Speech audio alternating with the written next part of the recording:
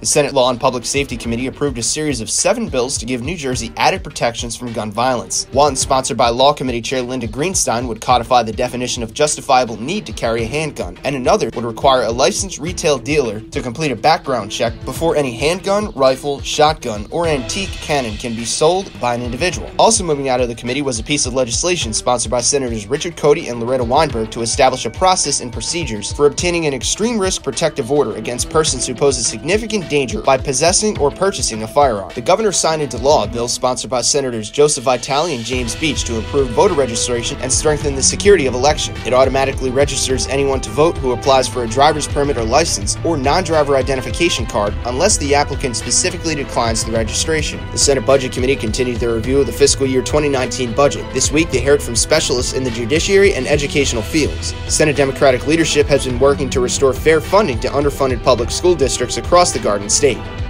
Thanks for watching. This has been the Senate Democrats Week in 60 Seconds.